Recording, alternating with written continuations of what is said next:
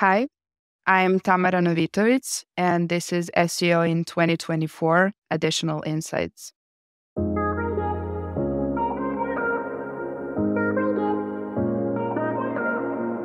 Tamara, what's your additional insight for SEO in 2024?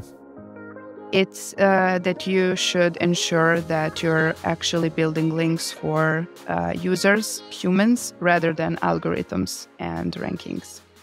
Okay, so how do you align your link building strategies with user needs in mind? So you should always start with researching your audience and aligning with your marketing team, because SEO and marketing strategies should always go hand in hand. And by this, I mean that you should conduct a thorough research of your audience, of their demographics, needs, and their behavior online on your website and on the web. And then according to this analytics, tailor the strategy that's the best for your users and not the search engine algorithms and crawlers. Okay, so let's dive more into the specific user needs. So what software do you use to begin with to identify that information that you're looking for about the user? The best one is definitely Google Analytics and Google Search Console, which are the most accurate and real-time information about user sessions and behavior of your visitors on your website, as well as the performance of the content and the external backlinks that you have. So gathering all of this information and comparing them and maybe using some other external tools like Ahrefs, SEMrush, Majestic, Moz, and using their own traffic and organic keyword metrics, then you're able to kind of analyze and feel what your visitors need and what they're looking for on your website.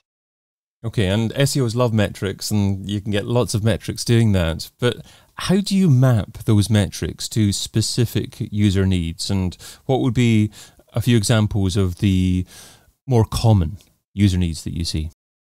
The thing that I like to do is to gather user feedback. Whether you are starting a new website or you are jumping onto a project to manage existing old domain, it's good to gather user feedback and to actually measure the visit sessions and average sessions and maybe bounce rate as well to see how your users react to your content. What I also like to do is to follow all the Google updates and make sure that the content aligns with the best practices. So, for example, if we are about to publish a cluster of articles and we are targeting specific audience, it's good to conduct A/B testing as well to see how certain groups of users are reacting to one type of content versus the other type of content, and then to see the keyword intent and how users react to your content according to that.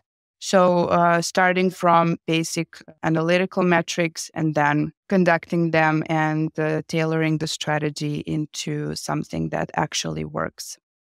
Okay, so do you actually start with some examples of user needs that you talk to your audience about, or you simply let your audience tell you what their needs are and not presuppose what they are likely to be?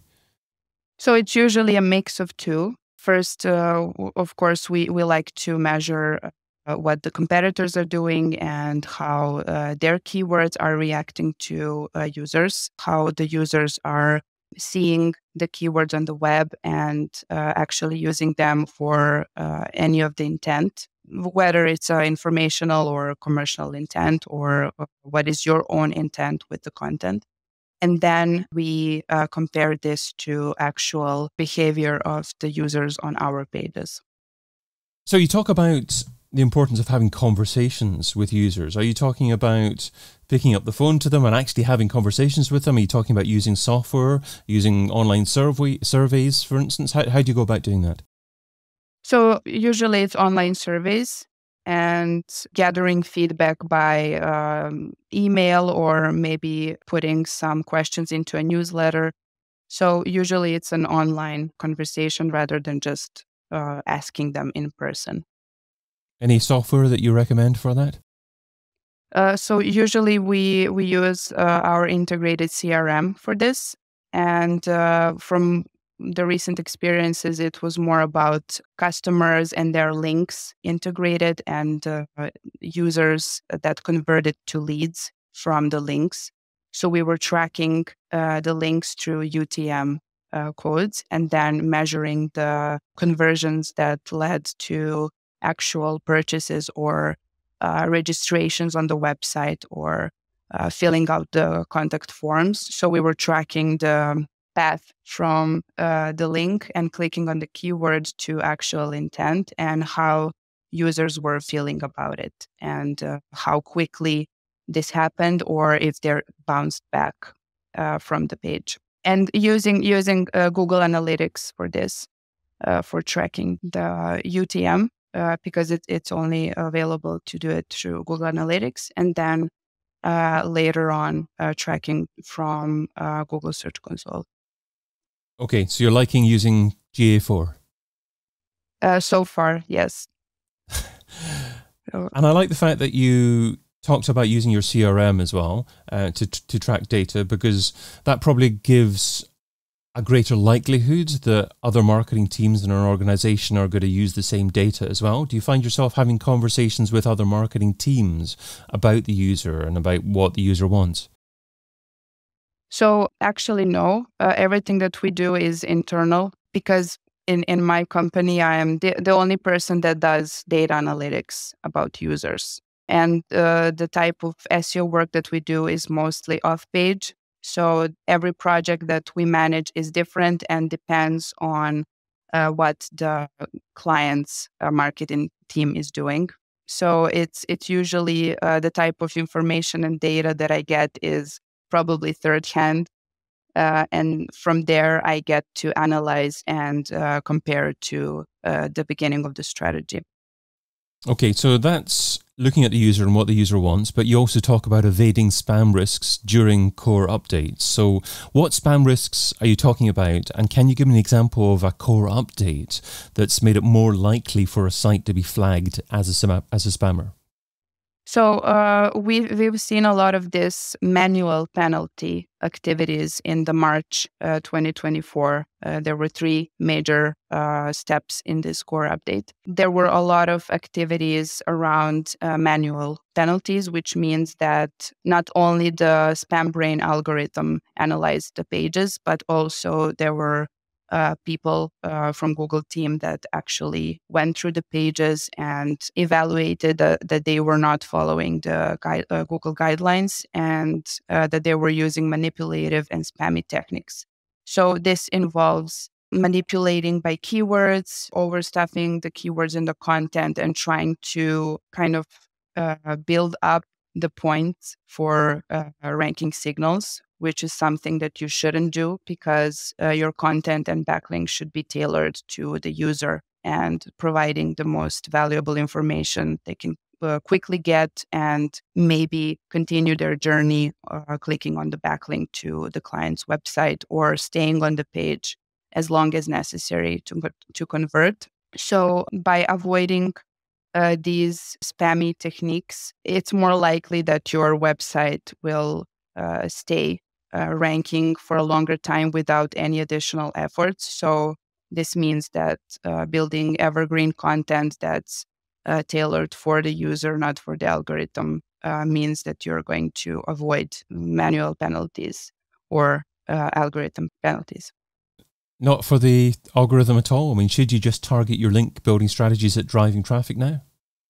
Yes, so it's kind of a mix up of algorithm and users. But when we look back at Google guidelines and Webmaster guidelines, everything is user centric, and the attention is turned towards the user.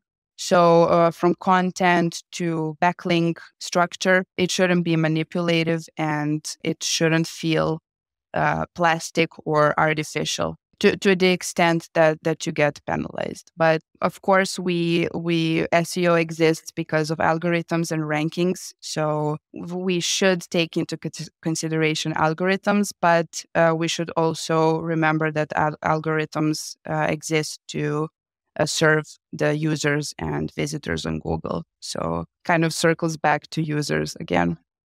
Understood. So essentially, every link building tactic should have the user sniff test. Yes, of course. Unfortunately, it was not the practice in the last 7 or 8 years. We see that majority of the web is stuffed with guest posting websites and websites that were made purely for link building purposes and building pages and pages, endless amount of content for no reason at all. And actually, I really can't remember the last time I read an article about something that I want to quickly find on Google that didn't feel a fake or written by AI or just overloaded content writer. So has that driven you to another search engine? Or are you still using Google primarily as your main search platform? I still use Google because most information are gathered on Google. It has the biggest coverage, and I don't feel like other search engines have developed an algorithm good enough to provide accurate information. And from my experience, I didn't see a lot of accurate and real-time information on other search engines. It's usually giving old, outdated stuff. So I still stick to Google. So you talked about old-fashioned link building strategies. When you look at competitors or other websites out there, what mistakes, apart from maybe just guest posting, do you find that they're making with their link building strategies? I would say lack of relevancy. Which is also going back to user experience and having your links exist and live in healthy and relevant relationships with other websites. So building a link and publishing a page just for the sake of having a link is not proven good anymore. And it can actually get a big penalty from Google, as we saw from some examples. So I would say that focusing on website category and topic is a very good way to avoid these penalties. Even if you are still building links or purchasing links and using it for your strategy, it's the best way to stay low and to have a sustainable link portfolio by building to relevant websites. So what metrics do you use to track user-focused link building strategies? So organic traffic is the best one, something that I like to start just by looking how healthy the traffic is and if the users are finding this website as popular and trendy, if they are visiting it continuously. And I like to look at the last 12 to 18 months in the past and see the traffic trend. What I also like to do is look at the keyword portfolio of the website, the keyword anchor cloud, because I want to see if the website is actually ranking for the topics and the keywords that it's supposed to rank for.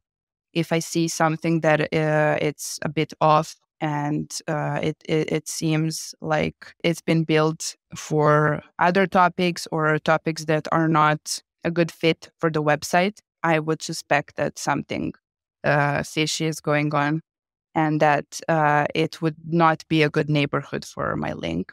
And of course, regarding the keywords, I would look at the search intent of the keywords in the articles. For example, if the website is publishing informational content, if it's a blog, if I find a lot of commercial or call to action anchors, I would suspect that this website is probably building links for money or that it manipulates the content in some way. Why do you use the traffic trend over 12 to 18 months? because from previous researches, it showed that kind of a year or year and a half of the traffic journey. Maybe from looking back at this trend, maybe you can see or predict how the traffic will look like in the next 3 or 6 months. So then you can know if there are big spikes or drops in this period of time. You can suspect that this domain is not stable enough. You wouldn't be sure about its health and its future health of traffic. But if you look too far in the past, if you look 3 years back, I don't think it's proving enough because it's too big of a gap in time. Because, SEO can change within a few days. The penalties can happen and the traffic can drop in 95% within a few days. So looking back 3 years or two or 3 years or more is not that irrelevant, but looking back a year and a half and seeing the journey of the traffic can show a lot about the website. So you shared what SEO should be doing in 2024. Now let's talk about what SEO shouldn't be doing. So what's something that's seductive in terms of time, but ultimately counterproductive? What's something that SEO shouldn't be doing in 2024? I believe they shouldn't focus on automated stuff. Again, because everything is user-centric and focused on real human beings. So automating a lot of stuff has proven in many ways, especially since the March core update, that it's not efficient, or at least it's not efficient in a long term. And also obsessing with vanity metrics is not trendy anymore. So I politely ask my colleagues from the SEO world to just focus on users and real live traffic rather than domain authorities and rankings. Great advice. Tamara Novitović is head of SEO at Bazoom Group, and you can find her over at bazoom.com. Tamara, thanks so much for adding your additional insight to SEO in 2024. Thank you, David. It was a pleasure. I've been your host, David Bain. You've been listening to an episode of SEO in 2024 Additional Insights, a Majestic series that complements the original SEO in 2024 podcast, video series and book. Find out more at SEOin2024.com.